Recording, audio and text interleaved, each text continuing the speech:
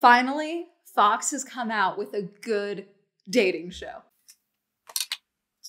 That's it. That's my intro.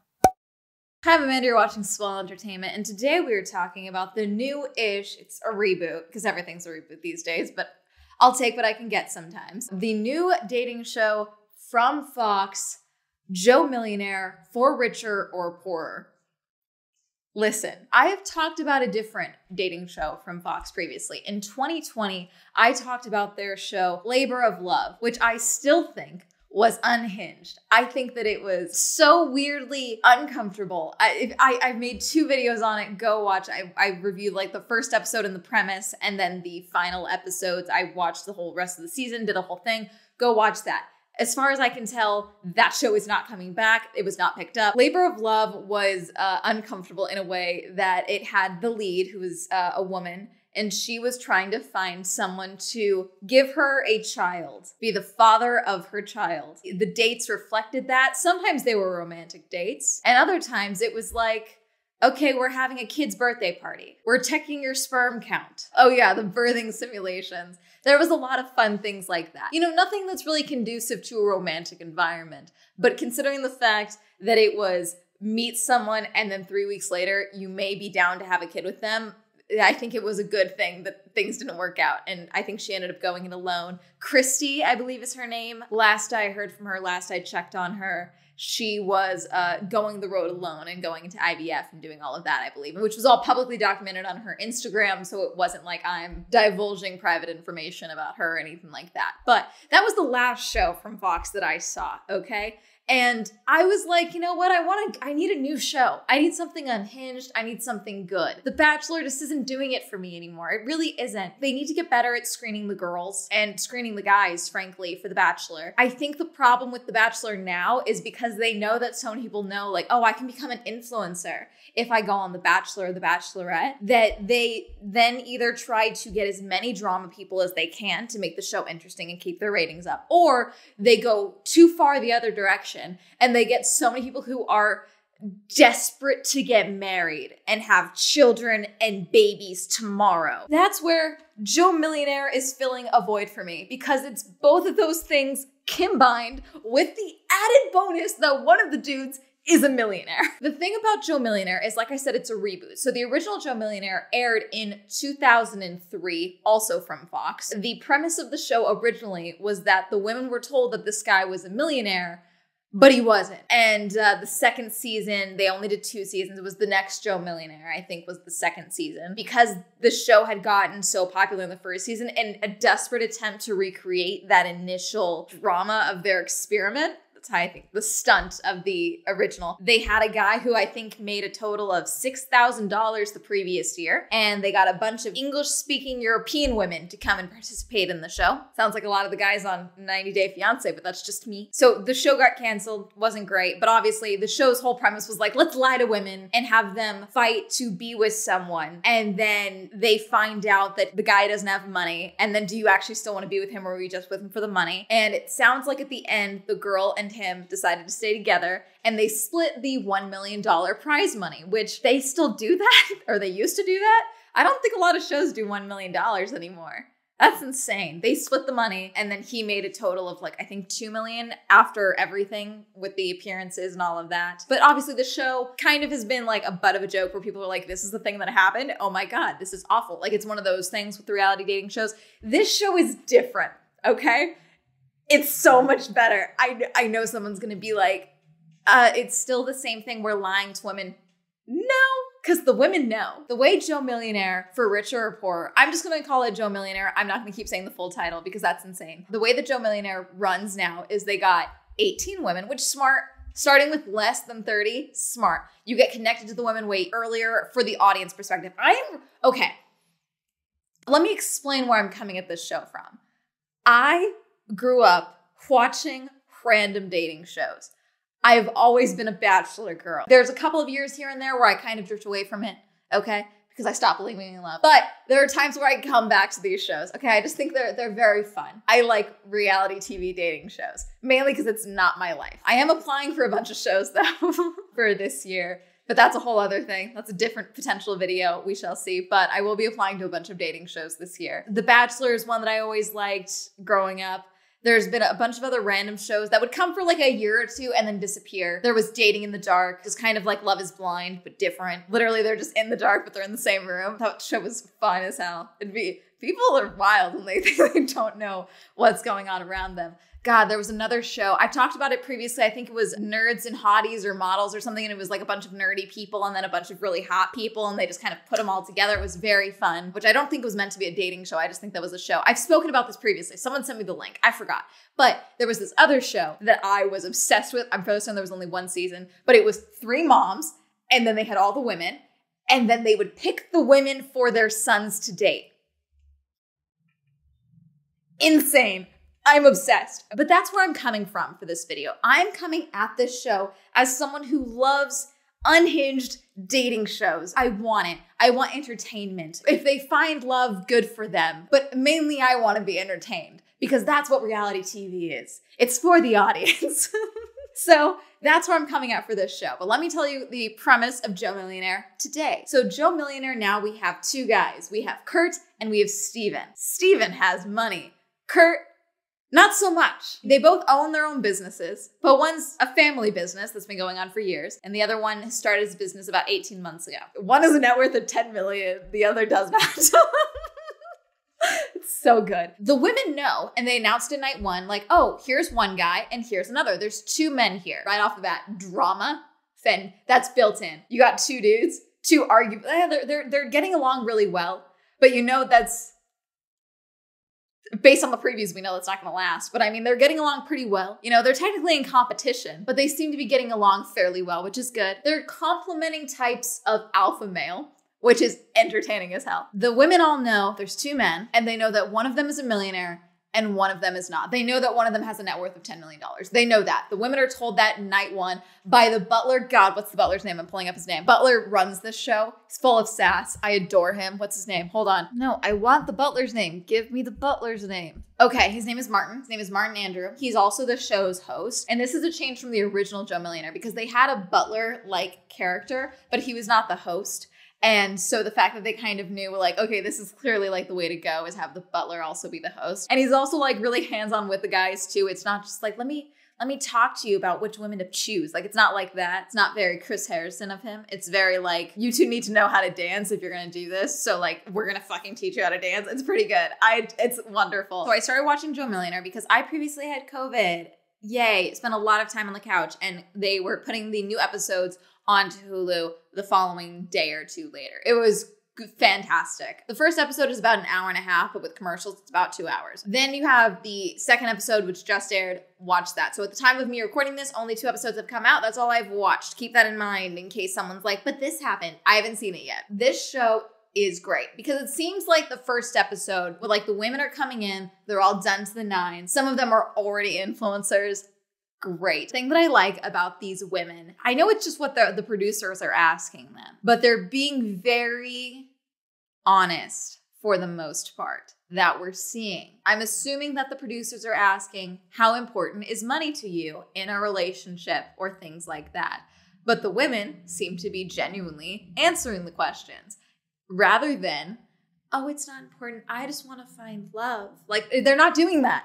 It's great. It's very mask off. It's wonderful. Some of the women are blatantly like, oh yeah, no, I only date rich men. I would never not date someone who didn't have money. Some women say that money is important because of X reason. Like a lot of women say like, I run a business. I don't want to be taking care of you. Caroline is the one who's definitely a front runner. She actually commented on my TikTok when I talked about the show. And she just said, glad you're watching the show or glad you're liking the show or whatever, which I thought was funny. I don't think she actually said that money's important, but she did say that her priority is her son. She has a son. She's previously divorced. She's a kid with another man.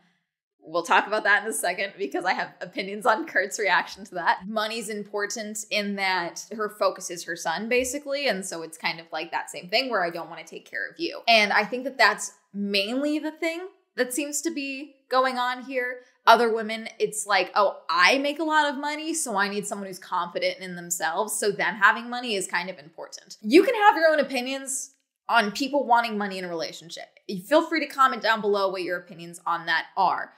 I'm just sharing the ones of this show and why I think that this is a good thing that they are being upfront about money. It's the quiet part out loud. Money is a very weird topic in this country. Having it, wanting it, previously having it, and then losing it. It's something that's kind of like still weird to talk about. I think that we're seeing a change now where everyone's like, grind culture, hustle. If I'm not making millions, I'm making nothing, like that type of thing.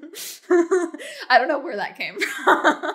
I also do think it's interesting in this regard with this show because I'm a child of divorce. There's a lot of reasons my parents divorced, but a good portion of it had to do with money, okay? So I think that at least being upfront about your opinions and expectations and beliefs around money early on in a relationship is probably a good thing. Let's be clear, the infidelities didn't help and the substance abuse issues. I'm sorry. I'm in therapy. I can laugh about it now, but still, you have the women who are very upfront about their opinions of money and kind of what they want from a relationship. And it is important or it isn't important or whatever, you know, they're very upfront. Whereas with The Bachelor, because of the connotations of the history of the opinions of The Bachelor, it's harder for the contestants to be honest about their feelings about the show and about what they want from a relationship or from a relationship with The Bachelor or The Bachelorette. Whereas with like I guess the quiet part that no one really says out loud with The Bachelor is the influencer side of things, the fame side of things, the potential to be The Bachelor or The Bachelorette if you get far enough, you know, that's the potential there. But with this show, the potential is, yeah, I kind of want to be with someone who has money. But that's why I find the show interesting. Okay, let's get into night one. They introduce the two guys. Guys come out, introduce themselves. And in the audience, in the crowd of women, one of them says, I know that guy. I know him. Steven, who is the millionaire, knows her. They matched on Hinge and then followed each other on Instagram. He apparently very much publicizes his lifestyle. And again, he has money. She is aware of how much land he has. Kurt's in contracting. Steven is in farming, ranching, that type of thing. He's the one with the money. He has a lot of land. He has a helicopter. Like there's a lot. So she knows that. He's like, hang on, I gotta talk to you. Pulls Martin aside. We've got a problem. Goes to Martin, explains the situation. Martin's like, this could ruin everything. Because obviously the experiment, as they keep calling it, is the women don't know which one's rich and who's not. And they kind of have to get to know the men. Ideally, they don't figure it out. That's kind of just in the back of their mind. And I do think it kind of adds like a fun little mystery element. Someone's going to be like, this is so wrong. I think it's fun because the women are genuinely having to think about which one of them has money and which one doesn't based on how they act, how they carry themselves, how they handle various situations. We'll talk more about some of the dates in a minute. And also between the first episode and the second episode, some of the women have changed their opinions on who they think has money, which I think is fascinating. Oh God, I'm sorry. This is great. This is great TV. I need to calm down. Martin is like, she needs to leave. She can't stay here. We got to get rid of her. I don't even remember what her name was. She didn't say he's super loaded. She didn't do that. She's just like, I know him. We follow each other on Instagram. We matched on Hinge. First, they have a producer walk in and they showed this and it's like, listen, you need to tell me what the deal is. Like, you need to tell me what you know. Like, that's just what needs to happen. It's pretty great. And she's just like, okay, yeah, no, I know him. Yeah, I know him. Whatever. Martin's like, we have to have a conversation. And Kurt's just like, oh, this is awkward. Night one, and he has to send someone home. Ooh. It's pulls her aside and is like, he basically just has to tell her, like, I was hoping to fall for someone completely organically. And she's like, I think you're cheating yourself by not being able to get to know me or whatever. Anyway, send her home. Night one, just gone. Done. Great. I love that. They should be able to do that more. Narrow it down, like, immediately. Not just with that, like, oh, she knows me, goodbye. Obviously, that didn't work because of the premise of the show. They couldn't have someone who knew one of the men. Just would not work out. But I think in any dating show, they should just be able to be like, I would not be interested in these people because of X, Y, and Z. Like, that should just be allowed to happen. Narrow it down right away. And then that way, no one has to go home for like 2 weeks. You get time to meet more of the people. Think that's great. Think that'd be good.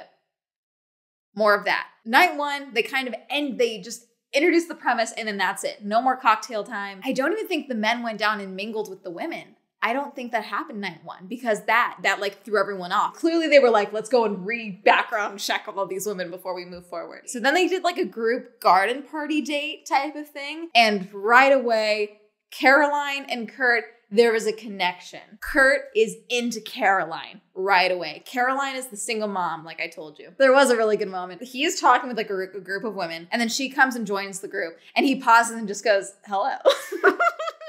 Like he got distracted by Eric. It was good. I liked it. I was fun. I'm like, oh yeah, this is good. And then Steven's kind of like trying to struggle to maintain, like they're both trying to hide certain elements of who they are because it would give away whether or not they have money, basically. So Steven specifically has to do this less so than Kurt. Steven specifically has to kind of be like, oh, I can't talk about how I like to take my helicopter out and go look over the fields. I can't talk about that. I can't talk about how I like to go and ride around the man-made lake that I made on my land.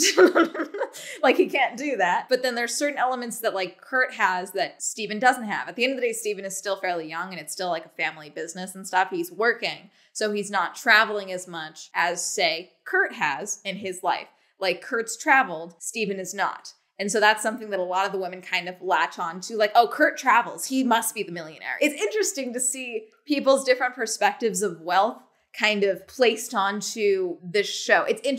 I find it fascinating.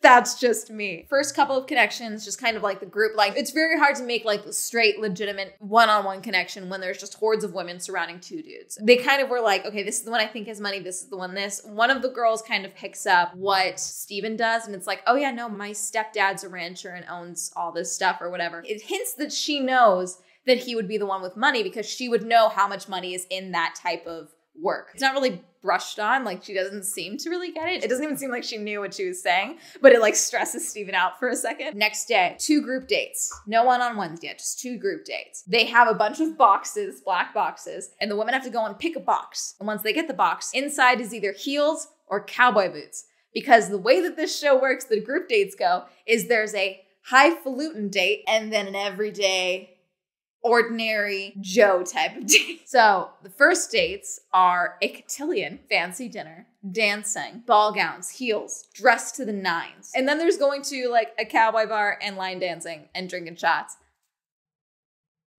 This is great television. The women get split up. They don't get to switch. That's where they're going. Okay, they don't know which guy is going on which date. They just have to get dressed up and go. So the women go into the cowboy bar or whatever, all wearing flannels. All of the cotillion women, they were all given dresses to wear. And 2 of the women end up wearing the same dress. That was not the original plan. One of the women did not like her dress, which I liked it. I thought it was nice. The color stood out.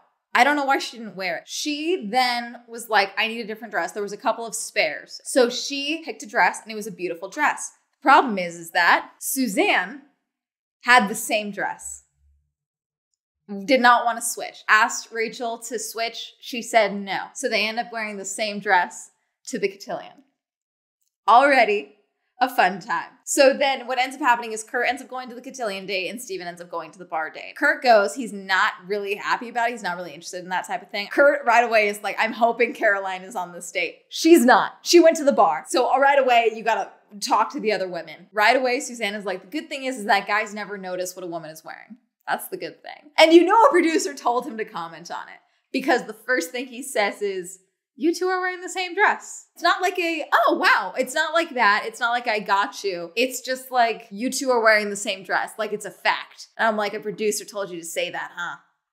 Blink twice, Kurt. But then also Sarah. Sarah is an influencer model. I think she's the youngest. She's 22. She's not wearing the same type of gown that they are. I think she's wearing her own dress. And I'm surprised they let her do that. But also some of the other women have their own dresses. So I don't know why they just were all like, oh yes, the cotillion gown. So what ends up happening at the cotillion date is that Rachel gets a little too drunk because she's not comfortable with Kurt speaking to other women and dancing with other women and having fun with other women. But he's trying to have fun, but he's clearly just like not really into the whole cotillion element of it. And he's also not into the fact that Caroline's not there. He's trying to like have little connections and he does end up having connections with one of the women, but Rachel gets a little too drunk, storms off and is like complaining to a producer. It's all on camera, of course, and is like upset. The other women are like, okay, is she gonna leave? What's going on? She comes back down. Apparently it's no problem whatsoever. Calla was someone who Kurt got along really well with on the date. Like was like, oh wow, she's like surprising me. This is nice. So there was a whole issue. And then at one point, I guess Sarah was like glaring at Calla and Calla was like, do you have a problem with me? What's the deal? So they like catfight ensues and everyone just leaves. Like Kurt's like, okay, I think the night's over. Like we're done. Gives everyone a hug goodbye. The end. He wasn't into it anyway. He was looking for a reason. He was like, oh, they're fighting? Great, let's go. He was done. He was over it. And then you have Steven who's having a blast at the bar. They're doing shots. Everyone's getting drunk. They're all dancing. They're talking. One of the women gets on the bar at one point and just like starts dancing on him. She's like, you have to make an impression. I'm like, yeah, fuck yeah, do it. Why not? This is great. And then there's a couple little one-on-one times. At one point, Caroline pulls him aside and shares about her son because they didn't know at the time. She shares that she's divorced. And they're having what looks like a very intimate conversation. One of the other women comes up and interrupts and is like, when am I going to get my time? Stealing away on any dating show, there is an art to it. Sometimes being a bitch about it is the calculated move you need to make. Sometimes you just can't be. Sometimes you have to be a bitch. Sometimes you have to be, okay? You have to disrupt the flow. If you see someone that's making a bit too much of a connection, kind of got to be a bitch because it'll upset her. And, you know, he's going to be like, what's this? There's a way to do it. Sometimes you can't be the bitch, though. You can't just force your way in there. Because then things like this happen where Steven is like, I thought it was clear we were having a very serious conversation and I was a little upset that she would barge in on that. You got to pick your timing. You got to time it better. I think with that situation, I would have just been like, hi, like, I don't want to interrupt, but like, I would really like a time with you. When you're done, if you could come find me, like, I would really appreciate it. I would really like to talk with you. Something like that, I think, is the way to go with that. The moment's clearly broken. She like wouldn't walk away. So goes off. Anyway, I'm fairly certain she's one of the women who ends up leaving that week because he was just so turned off by that. One of the other women that he speaks to, Steven does, she was against moving and was kind of like, you wouldn't like, would you ever leave where you're from? Would you ever leave your home? Would you ever do that? And he was just not up for debate or like not interested in it. That, and then also one of the women was like very much not wanting to compromise of when she wanted to have kids. So that was like also out the window, it seemed. They had those dates. And then after that, they was like, let's go back to the house. They go and do a pool party, stripped down in their flannels and just get in the pool. Steven's having a blast. Kurt was bored as out of his mind and then was dealing with cat fights. So then after that, it's like the next day, the guys go by, they bring them cookies, very smart, because they're all in the same like facility. They're just at different portions of the facility, the guys and then the women. So the guys are like, let's just bring them cookies. Let's do that. Let's have an in. So brings cookies, and because Kurt wanted to speak to Caroline before, you know, the elimination and all of that. And, you know, the guys, they just kind of wanted to talk with some of the women a little bit more. Pulls her aside. She tells him about her kid and her ex-husband. And Kurt right away has an issue. Not with the child, or at least that's what he's telling us. He's saying he doesn't have an issue with the kid. He doesn't have a problem. He has a problem with the ex-husband. He's like, because that's the rest of my life is now we're going to have to deal with this co-parenting situation. I think it's normal to have reservations about that type of thing. I think it's fine to have a hard line of like, look, I don't want to be with someone who has kids. That's fine. I don't know. Maybe it's because the co-parenting thing kind of, like the ex-husband I think is one. If it was just like an ex-husband, maybe that'd be something else. An ex is one thing. Someone who you're actively co-parenting with, I think is something else. So on one hand, I'm kind of like, it's just kind of like a very hard stop for him in the moment, it seems like, where he's just like, oh no, there's always a downside. She would be perfect if it weren't for her ex-husband and having a life prior to me. Like, that's what it seems like at first. But the more I think about it, I'm like, yeah, it's understandable to have reservations about that type of thing. And then he previously says like, oh, previously that's a hard stop for me. And I know a lot of people who would not be with someone who had a kid or someone who was divorced and was co-parenting and things like that. And I think that that's everyone's personal preference, you know? So originally I was like, hey, fuck you, Kurt.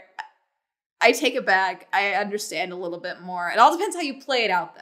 And I do think that in the second episode, he explains himself better where he's like, that's now the rest of my life. He explains it better to Caroline on their one-on-one. He explains it better, the situation. Anyway, two women go home because the guys talk about this. They have to decide on who's going. I think Kurt didn't send anyone home because it was kind of like, I didn't even get a sense of like which of these women I would like. So I probably would just send all of them home because that was chaotic as hell. Although we did speak very highly of Kala. But I do think that like Steven definitely had like, he got the ick from those two women specifically, sent them home. Next episode's only an hour. Much less,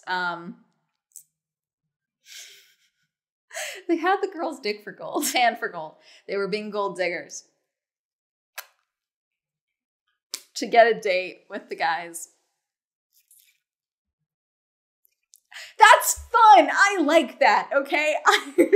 I like that some of the women were just like, okay, I'm just gonna start digging through this and sifting through handfuls. Fuck the pan.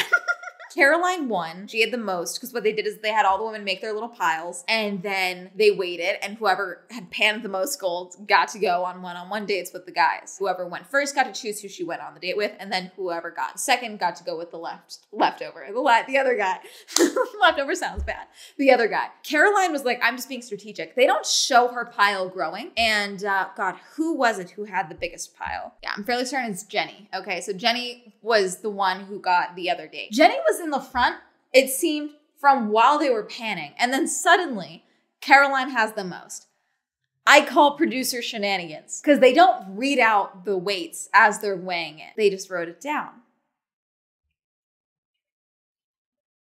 Calling bullshit. I don't think Caroline had the most, but I think they wanted to get Caroline and Kurt on a date, so they had Caroline go first because they knew she would choose Kurt. That's what ends up happening. Caroline goes on a date with Kurt. Jenny goes on a date with Steven, okay? And Caroline had already started getting dressed, so she could choose the regular date or the highfalutin date. I like saying highfalutin.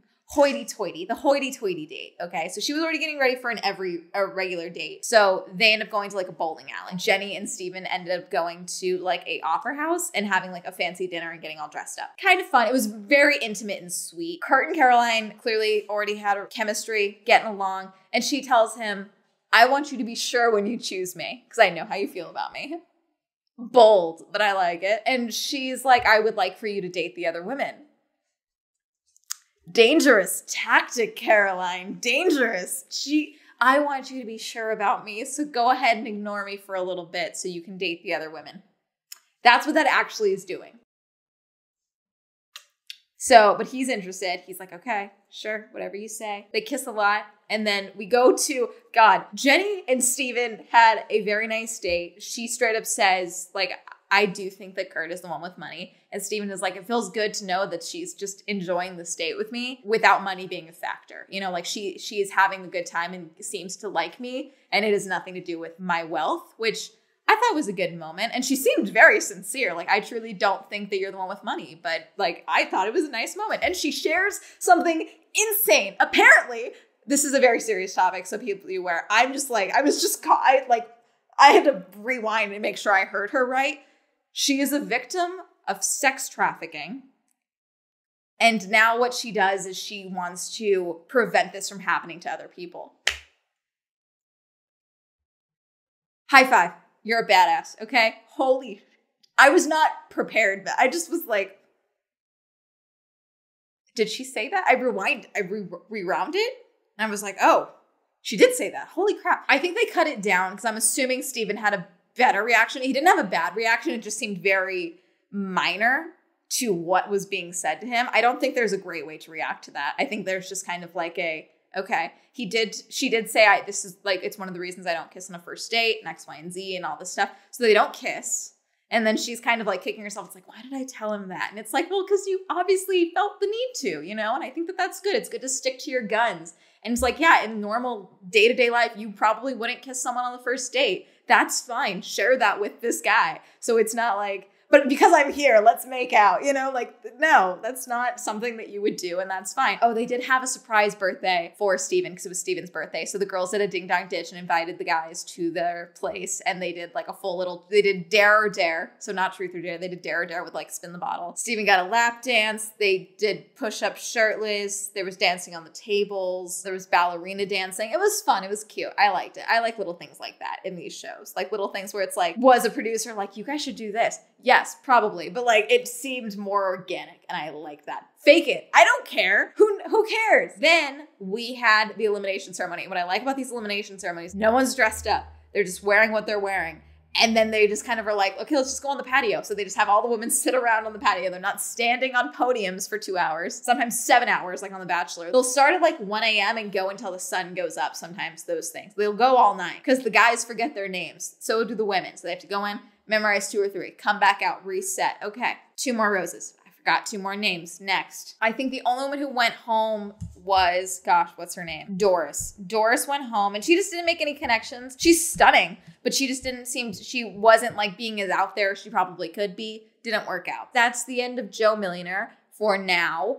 I'm flipping, it's been a while since I've been this into a show, okay, like this. The Bachelor, I'm just kind of like, okay, I'm watching, you know, but like I'm genuinely into this premise and how this is going to play out. Because eventually, at a certain point, it's going to kick in where these women are going to start feeling like they're being lied to by the men that they get closer to. Because eventually, some of them are kind of figuring out like, oh, I like this one. This is who I'm after. And Caroline's at that point with Kurt. The other women are kind of like, I like him, but I'm also open to something else with Kurt or Steven or whatever, you know?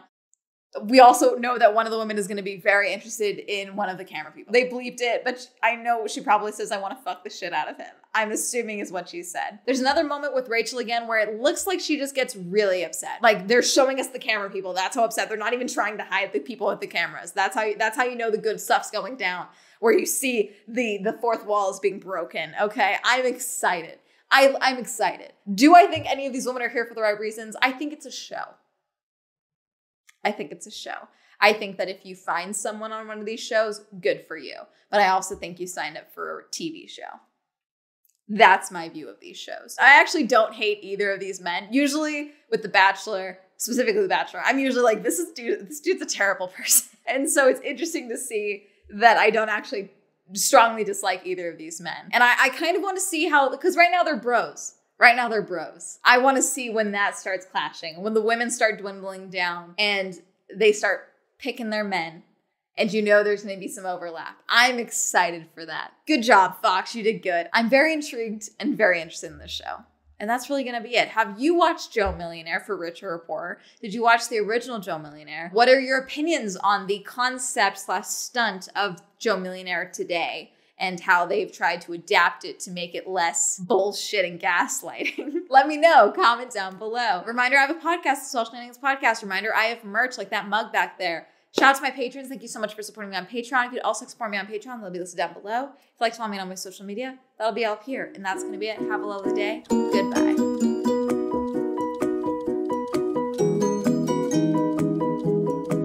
Are we going to get a cat fight? I think we need cat fights. I just think we need those every once in a while. Thank you, Alan, Cameron, Christopher, Chris, Cody, Colton, Crash PC, Destiny, Devin, Dirty, Dawn, Elliot, Evan, Feckles, Hopeless, Hollow, Jacka, Ray, Joe, John M, Jordan, Joseph, Kenny, Kevin, Kim, Kristen, Lauren, Lamb, Lex, Lisa, Luis, Matt, Matt O, Matthew S, Meme Lord the Red, Michael, Micah J, Nathaniel, Pat, Penn, Rob, Robert Ross, Sam, Serena, Skylar, Simon, Tasha, Timothy, Tom, Wendy, Williams, Endry.